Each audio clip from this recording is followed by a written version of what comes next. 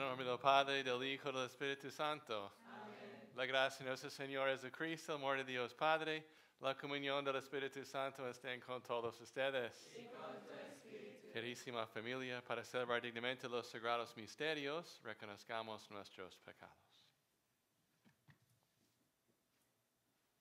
Yo confieso ante Dios Todopoderoso y ante ustedes, hermanos, que he pecado mucho de pensamiento, palabra, obra y omisión, por mi culpa, por mi gran culpa.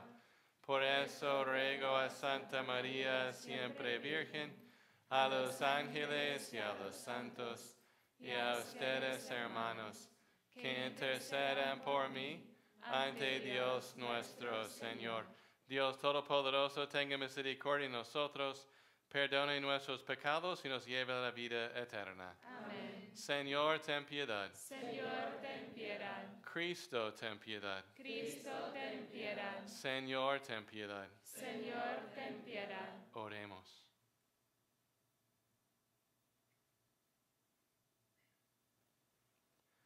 Dios de toda virtud, de quien procede todo lo que es bueno, infunde en nuestros corazones el amor de tu nombre y concede que haciendo más religiosa nuestra vida, hagas crecer el bien que hay en nosotros y lo conserves con solicitud amorosa. Por nuestro Señor Jesucristo, tu Hijo, que vive y reina contigo, unidad del Espíritu Santo es Dios, por los siglos de los siglos. Amén.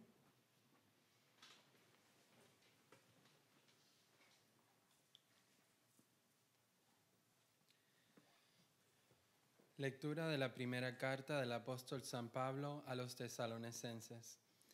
Hermanos, no queremos que ignoréis la suerte de los difuntos para que no os aflijáis como los hombres sin esperanza. Pues si creemos que Jesús ha muerto y resucitado, del mismo modo, a los que han muerto, Dios, por medio de Jesús, los llevará con él. Esto es lo que os decimos como palabra del Señor. Nosotros, los que vivimos y quedamos, para cuando venga el Señor, no aventajaremos a los difuntos, pues Él mismo, el Señor, cuando se dé la orden, a la voz del arcángel y al son de la trompeta divina, descenderá del cielo, y los muertos en Cristo resucitarán en primer lugar. Después de nosotros, los que aún vivimos, seremos arrebatados con ellos en la nube, al encuentro del Señor en el aire. Y así estaremos siempre con el Señor. Consolaos, pues, mutuamente con estas palabras. Palabra de Dios. Te alabamos, Señor. Al salmo responderemos: el Señor llega a regir la tierra. El Señor llega a regir la tierra. Cantad al Señor un cántico nuevo. Cantad al Señor toda la tierra. Cantad a los pueblos su gloria, sus maravillas a todas las naciones. El Señor llega a regir la tierra, porque es grande el Señor y muy digno de alabanza, más temible que todos los dioses, pues los dioses de los gentiles son apariencia, mientras que el Señor ha hecho el cielo. El Señor llega a regir la tierra. Alégrese el cielo, goce la tierra, retumbe el mar y cuanto la llena, vitoreen los campos y cuanto hay en ellos. El Señor llega a regir la tierra. Aclamen los árboles del bosque delante del Señor que ya llega a regir la tierra. Regirá el orbe con justicia y los pueblos con fidelidad. El Señor llega a regir la tierra.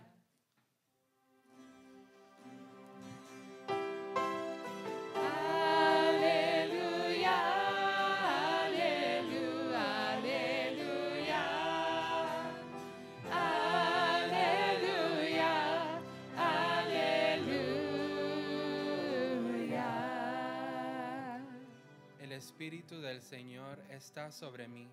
Me ha enviado para anunciar el Evangelio a los pobres. Aleluya, aleluya, aleluya. Aleluya, aleluya. El Señor esté con ustedes. Y con tu espíritu. Lectura del Santo Evangelio según San Lucas. Gloria a ti, Señor. En aquel tiempo fue Jesús a Nazaret, donde se había criado. Entró en la sinagoga, como era su costumbre los sábados, y se puso en pie para hacer la lectura. Le entregaron el libro del profeta Isaías, y desenrollándolo encontró el pasaje donde estaba escrito: El Espíritu del Señor está sobre mí, porque Él me ha ungido. Me ha enviado para anunciar el Evangelio a los pobres, para anunciar a los cautivos la libertad, a los ciegos la vista, para dar libertad a los oprimidos, para anunciar el año de gracia del Señor. Y enrollando el libro, lo devolvió al que le ayudaba y se sentó. Toda la sinagoga tenía los ojos fijos en él, y él se puso a decirles: Hoy se cumple esta escritura que acabáis de oír. Y todos le expresaban su aprobación y se admiraban de las palabras de gracia que salían de sus labios. Y decían: ¿No es este el hijo de José? Y Jesús les dijo: Sin duda me recitaréis aquel refrán: Médico, cúrate a ti mismo. Haz también aquí en tu tierra lo que hemos oído que has hecho en Cafarnaún. Y añadió: Os aseguro que ningún profeta es bien mirado en su tierra. Os garantizo que en Israel había muchas viudas en tiempos de Elías, cuando estuvo cerrado el cielo 3 años y 6 meses. Y hubo una gran hambre en todo el país. Sin embargo, a ninguna de ellas fue enviado Elías, más que a una viuda de Sarepta, en el territorio de Sidón. Y muchos leprosos había en Israel en tiempos del profeta Eliseo. Sin embargo, ninguno de ellos fue curado, más que Naamán el sirio. Al oír esto, todos en la sinagoga se pusieron furiosos, y levantándose lo empujaron fuera del pueblo hasta un barranco del monte en donde se alzaba su pueblo, con intención de desempeñarlo. Pero Jesús se abrió paso entre ellos y se alejaba. Palabra del Señor. Gloria a ti, Señor Jesús. Muy buenas tardes a todos. Buenas tardes, Padre. En estos gestos y palabras tenemos una profecía de todo el ministerio y la misión de Cristo como Mesías. Jesús al final refiere a 2 gentiles que recibieron la palabra de Dios, y 2 gentiles sanados por la obra de Dios a través de 2 profetas, Elías y Eliseo. Es una profecía de la respuesta de los gentiles a la palabra de Dios y la dureza del corazón de su propio pueblo que no recibieron a Jesús.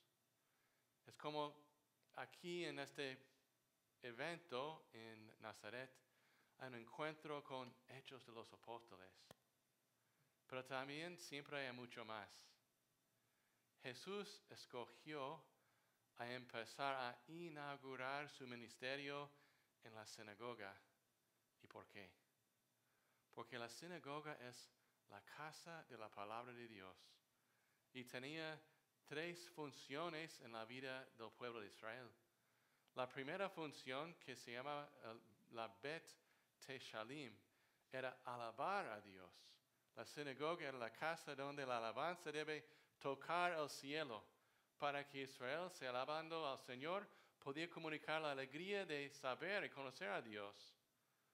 La segunda era la Bet Knesset, el lugar de la reunión del pueblo de Dios, donde tenemos la palabra eclesia también, el lugar para reunirnos como su pueblo para escuchar su palabra.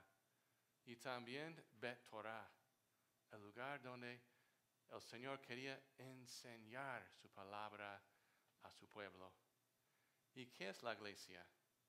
La iglesia es el lugar donde los bautizados se reúnen para que podamos alabar a Dios y recibir nuestra fuerza escuchando a Cristo. Y también recibir la enseñanza de la iglesia, el magisterio, en la luz de la verdad, para que nosotros también podemos caminar rectamente en un mundo muy difícil. Y también es el lugar donde el Señor puede reunirnos para mandarnos al mundo entero. Jesús escogió también el día del Señor, que no solamente pertenece a Israel, sino perteneció a la creación entera, que es una metáfora de la misión apostólica al universo, al mundo entero de la iglesia, a proclamar el Evangelio a todas las naciones. ¿Y qué será la fuerza de esta predicación y de esta formación? La palabra de Dios. Jesús pudiera proclamar su propia misión y definir su propia misión con sus propias palabras, porque es la palabra hecha carne. Pero en su humildad y también para demostrar y revelar su pedagogía a nosotros, el Señor escogió la palabra de Dios. Y también para todos nosotros.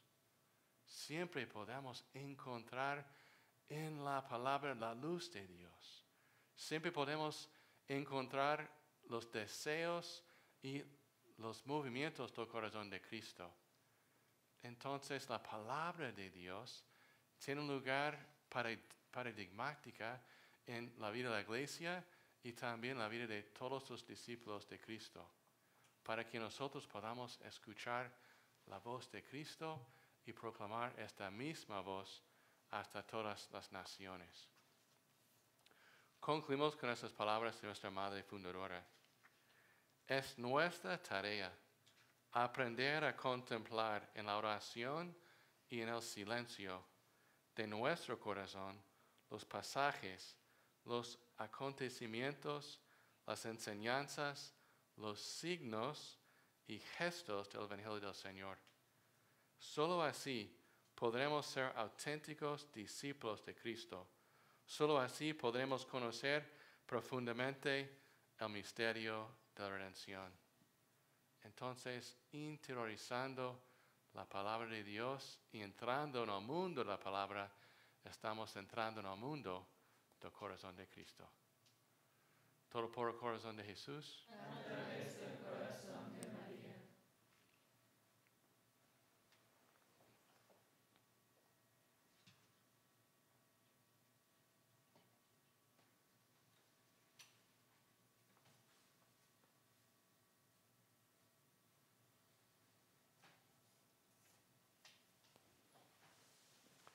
Queridísima familia, confiando en el amor de nuestro Padre Celestial, presentemos nuestras oraciones y súplicas.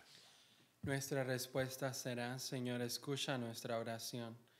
Por la Iglesia, por el Papa Francisco, por nuestro arzobispo Tomás Wensky, por el Patriarca de Jerusalén, por el arzobispo Naumann, el arzobispo Prevost, el obispo Oder, el arzobispo Mietek, el obispo Raika, el obispo Peter y su sanación de cáncer, y por todos los obispos en las diócesis donde servimos y serviremos, roguemos al Señor. Señor, escucha nuestra oración.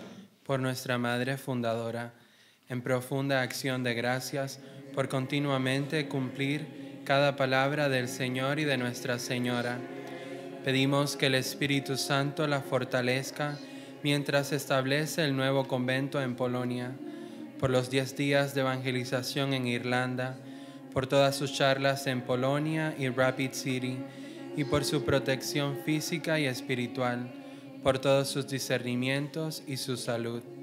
Roguemos al Señor. Señor, escucha nuestra oración. Por nuestra familia religiosa, espiritual y biológicas, por Sister Mónica en el día de su cumpleaños, pedimos que Nuestra Señora la llene de su amor y le obtenga las gracias que ella más necesita. Por la salud de Sister Ana, Sister Carmen, Sister María Teresa, Sister Sonia, Sister Ana Pía, Sister Samantha y Sister Alexia.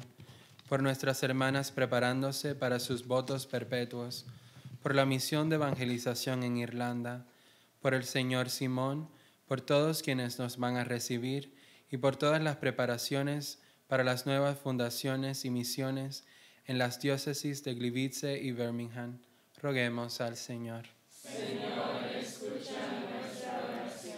Por un aumento de vocaciones a la vida religiosa, masculina y femenina, por los permisos para finalizar nuestra construcción, para la nueva casa de formación, por nuestros grupos vocacionales Nazareth y Goro Joseph, y por todos los jóvenes en discernimiento con nuestra familia religiosa, roguemos al Señor. Señor, escucha nuestra oración. Por un aumento de vocaciones a sacerdocio para nuestra arquidiócesis, por el Seminario Mayor de St. Vincent de Paul, y por su misión seminaristas y facultad, por University of Mary y por Father Brian, los sacerdotes y parroquianos de St. Michael the Archangel, en la arquidiócesis de Kansas City, roguemos al Señor. Señor, escucha nuestra oración. Por todos nuestros benefactores, pedimos por todas sus intenciones y por abundantes bendiciones para sus familias, roguemos al Señor. Señor, escucha nuestra oración. Por libertad religiosa y la protección de nuestros hermanos católicos, especialmente en Tierra Santa, Nicaragua y Nigeria, por la liberación permanente de Monseñor Rolando Álvarez, por la protección de todos los niños y adolescentes que son víctimas de la trata humana, por la protección de Eduardo, Jim y Tim, y por la protección del mundo entero de toda corrupción, guerra, especialmente en Ucrania y Sudán, recesión económica y desastres naturales, especialmente en esta temporada de huracanes. Roguemos al Señor. Señor, escucha nuestra oración. Por todos quienes se encomiendan a nuestras oraciones, por la salud y recuperación de doña Julita Lanzas y doña Tere Icaza, por bendiciones para Corina Oramas Pico en su cumpleaños, por los embarazos de Cristina y su bebé Carlos, Alicia, Emily, Molly, Hannah, Ornella, Felicia, Sara, Verónica, María Desiree, Lucrecia, Cari, Beca y Bárbara, por una intención de la familia Muñoz, por la recuperación de Beatri, por la salud de todos los enfermos, especialmente por Gladys, quien nos acompaña hoy, por Pablos Vives, Maximiliano, Sebastián, Nelly Torres, Domingo, David Vega, Don Quique, Jason Albizú, María Caña, Ibis Vidal, María Elena Jorge, Nora Pérez, Natalie Dosh, Rufus, Judy y Shock Rogers, por paz para Jacqueline Saad al prepararse para su partida al cielo, por las almas de nuestros benefactores difuntos, por el eterno descanso de todos los fieles difuntos, especialmente por Pablo Aguero y Teresa Rodríguez Amorín. Roguemos al Señor. Señor, escucha nuestra oración. Padre Celestial, rico en misericordia, ilumine nuestro camino con tu palabra para que nosotros podamos proclamar al mundo entero. Te lo pedimos por Jesucristo nuestro Señor. Amén. Nuestra canción del ofertorio será el número 9 en la sección de la comunidad.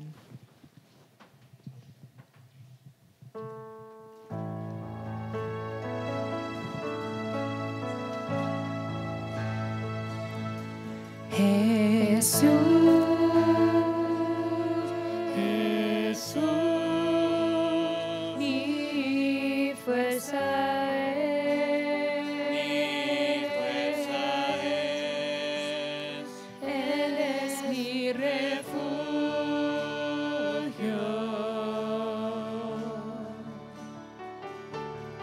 y en Él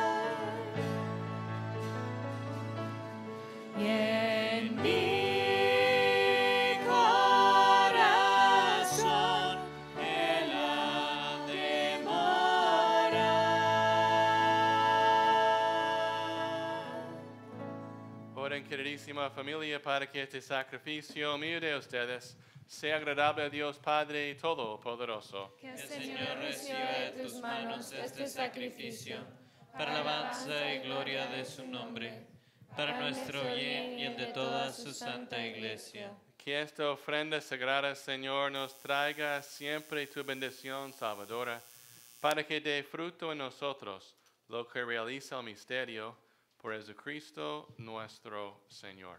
Amén. El Señor esté con ustedes. Y con tu espíritu. Levantemos el corazón. Lo tenemos levantado hacia el Señor. Demos gracias al Señor nuestro Dios. Es justo y necesario. En verdad es justo y necesario, es nuestro deber y salvación, darte gracias siempre en todo lugar, Señor Padre Santo, Dios Todopoderoso y Eterno. Pues aunque no necesitas de nuestra alabanza, es don tuyo que seamos agradecidos. Y aunque nuestras bendiciones no aumenten tu gloria, nos aprovechan para nuestra salvación. Por Cristo, Señor nuestro. Por eso, unidos a los ángeles, te aclamamos llenos de alegría. Santo, santo, santo es el Señor, Dios del universo. Llenos están el cielo y la tierra de tu gloria. Hosana en el cielo. Bendito el que viene en el nombre del Señor. Hosana en el cielo. Santo eres en verdad y digno de gloria, Dios que amas a los hombres, que siempre estás con ellos en el camino de la vida. Bendito es en verdad tu Hijo que está presente en medio de nosotros cuando somos congregados por su amor. Y como hizo en otro tiempo con sus discípulos, nos explica las Escrituras y parte para nosotros el pan. Por eso te rogamos, Padre misericordioso, que envíes tu Espíritu Santo para que santifique estos dones de pan y vino, de manera que se convierten para nosotros en el cuerpo y la sangre de Jesucristo nuestro Señor, el cual, la víspera de su pasión, en la noche de la última cena, tomó pan, te bendijo, lo partió y lo dio a sus discípulos, diciendo: tomen y coman todos de él, porque esto es mi cuerpo, que será entregado por ustedes. Señor mío y Dios mío, Señor mío y Dios mío.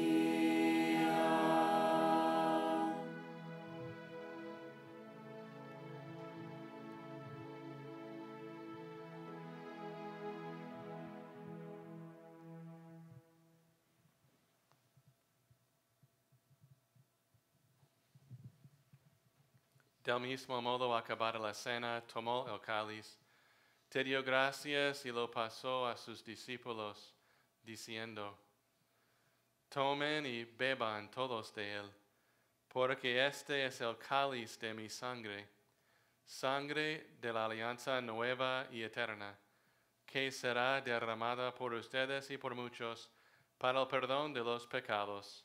Hagan esto en conmemoración mía. Señor mío y Dios mío, Señor mío y Dios mío.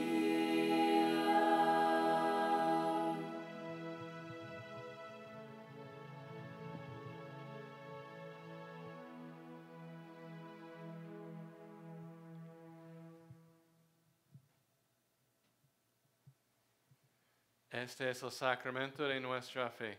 Anunciamos tu muerte, proclamamos tu resurrección. Ven, Señor Jesús.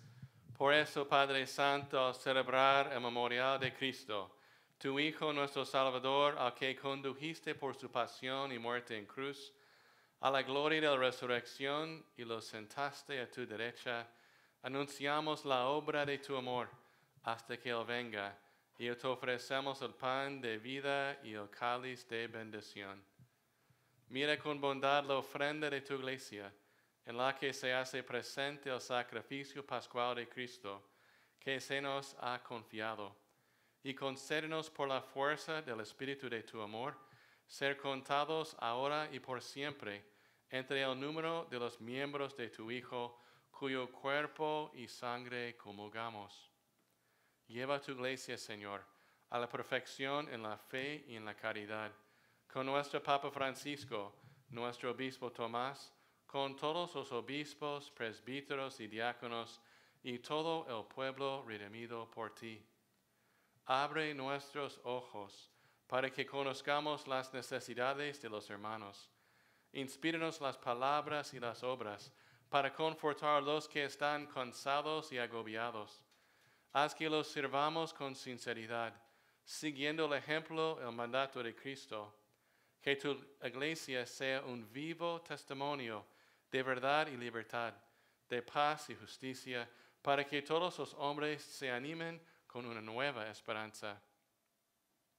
Acuérdate de nuestros hermanos, especialmente Pablo Aguerro, Teresa Rodríguez Amorín, Ben, Eliud, Penita, Monseñor Pastor Cuquejo, Father Richard Pagini, Enrique, Caridad, Rosita, Pablo, Patrick, Nidia, Ernesto, Luli, María, Mariano, Dolores, Michael, Caleb, Paul, Jack, Bill, por las almas de nuestros benefactores difuntos, las almas en el purgatorio, las almas de quienes fallecieron por tragedias, guerra y repentinamente, y todos que se durmieron en la paz de Cristo, y de todos los difuntos, cuya fe solo tú conociste. Admítelos a contemplar la luz de tu rostro, y dales la plenitud de la vida en la resurrección.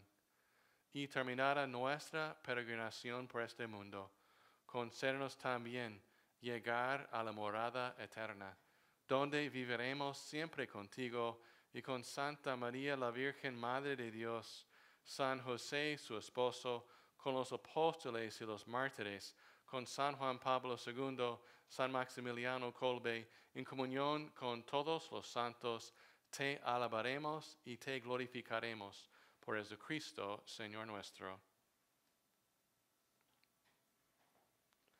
Por Cristo, con Él y en Él, a ti Dios Padre omnipotente, en la unidad del Espíritu Santo, todo honor y toda gloria por los siglos de los siglos. Amén.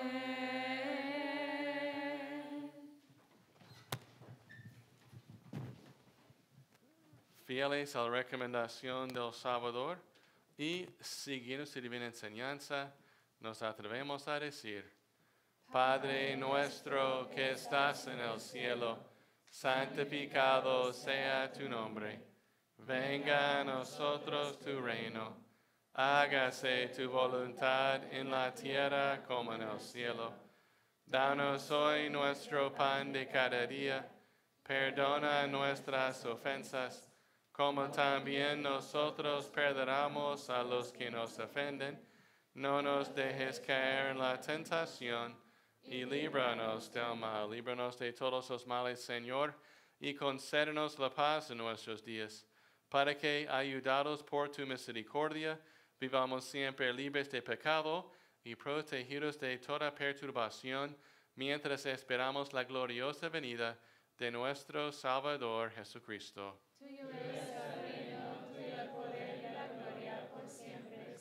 Señor Jesucristo, que dijiste a tus apóstoles, la paz les dejo, mi paz les doy. No tengas en cuenta nuestros pecados, sino la fe de tu iglesia. Y conforme a tu palabra, concédele la paz y la unidad, tú que vives y reinas por los siglos de los siglos. Amén. La paz del Señor esté siempre con ustedes. Y con tu espíritu. Dense fraternalmente la paz.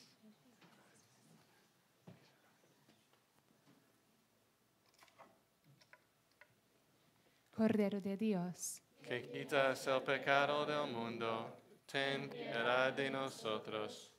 Cordero de Dios, que quitas el pecado del mundo, ten piedad de nosotros. Cordero de Dios, que quitas el pecado del mundo. danos la paz.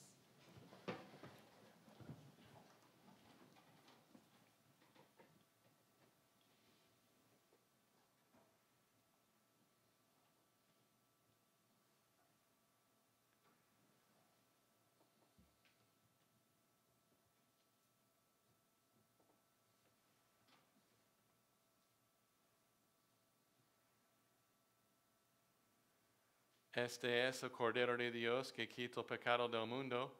Dichosos los invitados a la cena del Señor. Señor, yo no Soy digno de que entres en mi casa.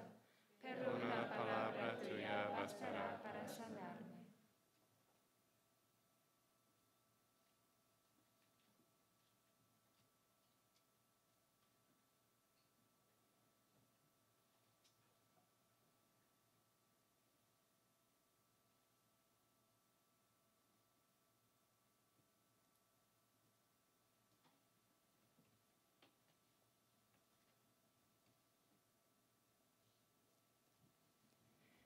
Nuestra canción de comunión será el número 71 en la sección regular.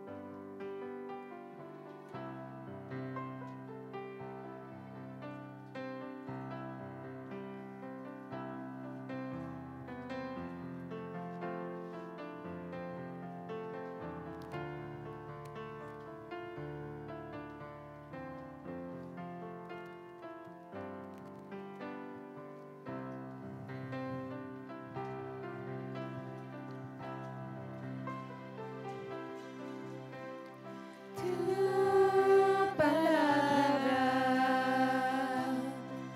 es como aceite sobre mis heridas, es el agua en el desierto y el calor en el invierno. Tu palabra es la voz que me habla en la mañana, es mi consejo cada día y en las pruebas quien me guía. Podría estar perdido como náufrago en el mar y aún perderlo todo hasta el aliento. Podría estar hambriento como niño sin hogar, pero yo sé que tu palabra siempre a mí me sostendrá.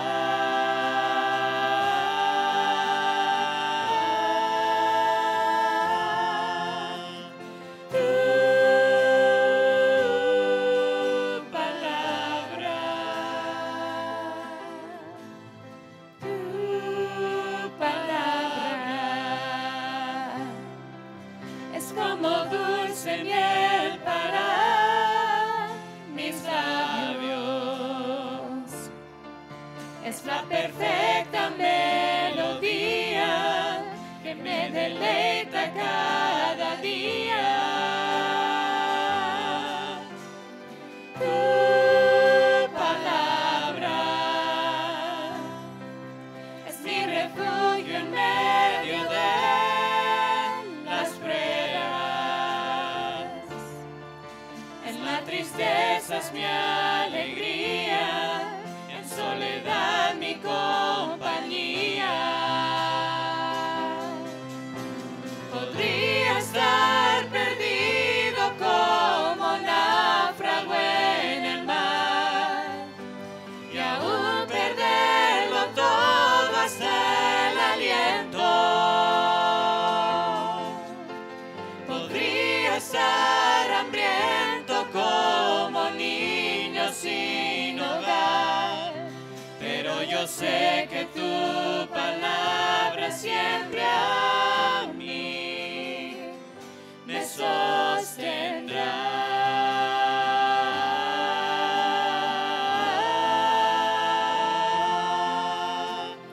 Tu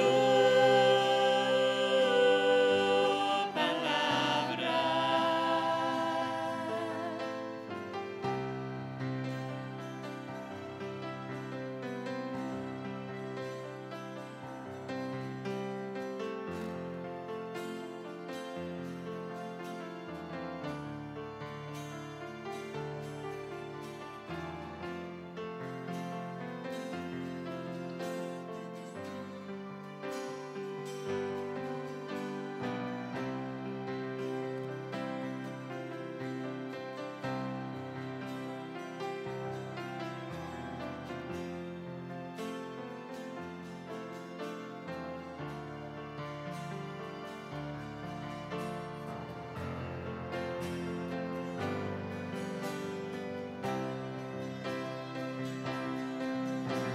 Podría estar perdido como náufrago en el mar y aún perderlo todo hasta el aliento.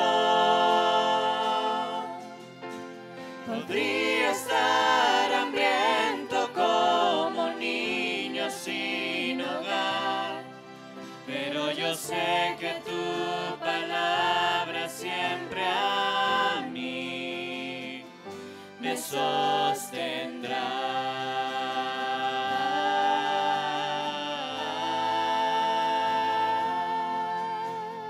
Tu palabra.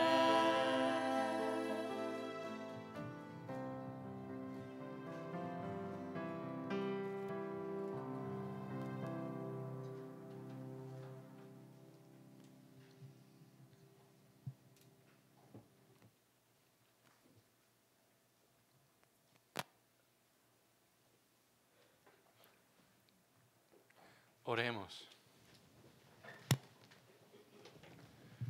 Saciados con el pan de esta mesa celestial, te suplicamos, Señor, que este alimento de caridad fortalezca nuestros corazones, para que nos animemos a servirte en nuestros hermanos, por Jesucristo nuestro Señor. Amén. Y vamos a recibir la bendición final con esta reliquia de primer grado de Beata Dina Boulanger, que es con un acento americano para pronunciar su nombre. Pero ella es una religiosa canadiense, mística, que también tiene el don de la música alabanza, que con ella y a través de su intercesión podamos entender la palabra en su profundidad y también siempre alabar al Señor. El Señor esté con todos ustedes. Y con tu espíritu. Que Dios Todopoderoso os bendiga siempre, el Padre, el Hijo y el Espíritu Santo. Amén. Pueden ir en paz. Demos gracias a Dios. Intercedemos a San Miguel Arcángel, pidiendo su protección y recorriendo a su ayuda en todas las batallas y fuerzas del mal,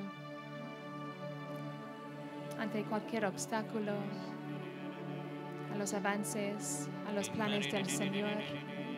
Pedimos por su protección en este momento histórico, ante tanta vida que se da en estos días, en este mes. San Miguel, que constantemente nos rodeas, nos vas delante de nosotros, para que nosotros podamos experimentar tu ayuda celestial y el poder de tu espada que el Señor te ha dado. San Miguel, Arcángel, defiéndenos en la batalla, sé nuestro amparo contra la perversidad y acechanzas del demonio. Reprima de Dios pedimos suplicantes, y tú, príncipe de la milicia celestial, arroja al infierno con el divino poder a Satanás y a los otros espíritus malignos que andan dispersos por el mundo para la perdición de las almas.